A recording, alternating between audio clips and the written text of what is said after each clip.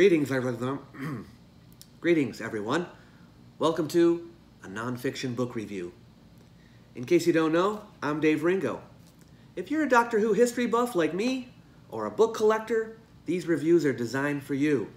I'll be taking you through every historical or reference book ever made on the subject of Doctor Who, so that you can decide which ones you want to get. Or, if you want to get them all, which ones are out there. If that sounds appealing, I invite you to subscribe.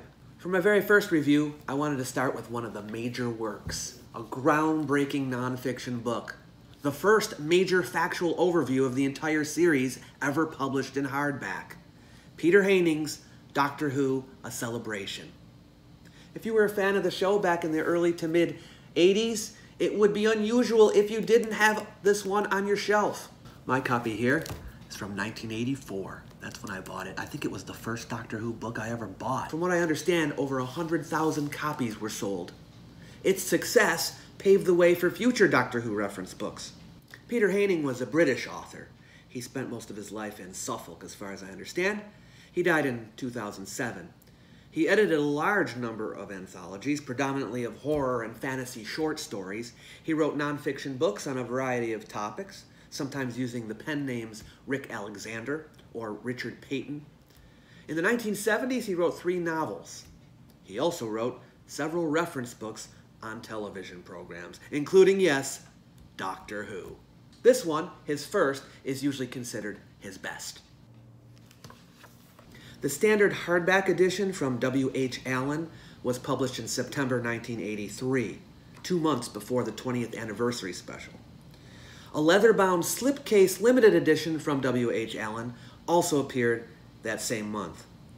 A softcover edition was published at the same time by Cornet Books. It was reprinted in 1983 and twice in 1984. Now, a large format paperback edition in blue from Virgin Publishing came out in July of 1995. There are 256 pages in the book. Looking at the table of contents, what you're going to see here is a number of essays on each of the Doctors by Peter Haining, and then an essay by each of the Doctors. Now, we're talking about the first 5 Doctors. But William Hartnell, Patrick Troughton, John Pertwee, Don Baker, and Peter Davison all have essays in this book. Now, you might be wondering, how is it possible that William Hartnell, who was dead at the time the book came out, how could he possibly have an essay in here? But the essay that they have for him in here was compiled by Peter Haining from several interviews in other sources, and then edited together into a single essay. It actually reads rather smoothly. We've got a chapter on K9. We've got a chapter on Peter Cushing as the Doctor, about Gallifrey, about the Master, and we've even got essays by some of the makers of Doctor Who, including Verity Lambert. A chapter here on how we created Doctor Who.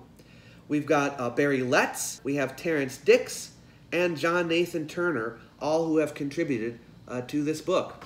Terry Nation has an article here on the Daleks.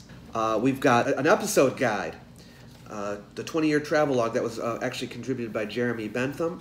And in the very back, the Doctor Who film archives letting us know what the missing episodes were at the time. There were 134 missing episodes back then. 134! And for many of us, this was the first time we even found out about it.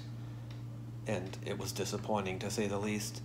Today there are 97 missing episodes, at least the time that this is recorded. So that's 37 episodes that have been recovered since. Not bad. Okay, now, is the book worth getting today, if you don't already have it? Well, we've got some pros and cons. Let's talk about the pros first. The pros of the book. The pros of the book. Get it? The pro. So, the interviews. These essays here, they're not found anywhere else. If you're interested in interviews and you like the Doctors, there's these essays written by the Doctors themselves. So, for that reason, it might be worth getting. Also, the essays by some of the producers and writers for the show. Another thing that you might like in the book is the companion descriptions. The only thing is, it only goes up through the Peter Davison years, not even completely through, it's just up to the 20th anniversary. So you don't get any descriptions of the companions after that. We have some color imagery in the book, some nice in a centerpiece with some of the some cool photos, but they're a little grainy. You could probably find better, more cleaned up copies on the internet. And I should add that another one of the pros is that Peter Haining is a good writer, so it's entertaining to read his essays.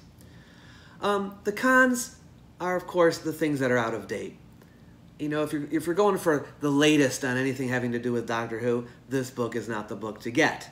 You have these descriptions of Doctor Who fan clubs, which is kind of cool for history's sake. But of course, some of them are defunct now. The Doctor Who Fan Club of America. Do you remember them? Probably not. They were a thing in the 80s. I think I might even have a couple of their newsletters in the garage. But, yeah, they were kind of like the American version of the Doctor Who Appreciation Society. Unfortunately, they fizzled out. So there are basically two reasons to get the book. One, if you're interested in the interviews, and two, if you just so happen to want all the major works. This is one of the biggies, so it's a good one to have. But then again, when it comes to older books like this, you might say, well, it's completely out of date. What good is it anymore? You have to remind yourself that, well, at least if you're thinking about the history of the show, sometimes it's nice to have something that gives you a sort of snapshot into what it was like back then. Gives you a feel for the state of fandom, the state of the show at the time. So for that reason, it still might be nice to have. Right, Darwin? I know. That's just what I was telling them. See? Now, where can you get the book?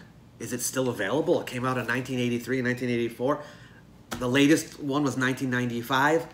Is it still available? Yes, it is. I found it online for you. I put a few links below, so in the description you can check out some places to get it. Mainly I've got Amazon links where you can buy it from other sellers, of course, through Amazon. And depending on what country you're in, I put a different link for each country. Well, that's it for today's book review, but I'll have another one coming out in a few days. If you want to be notified when it comes out, just hit the bell next to the subscribe button, and you'll be sent a notification email. Until then, I'm Dave Ringo. Happy travels in time and space.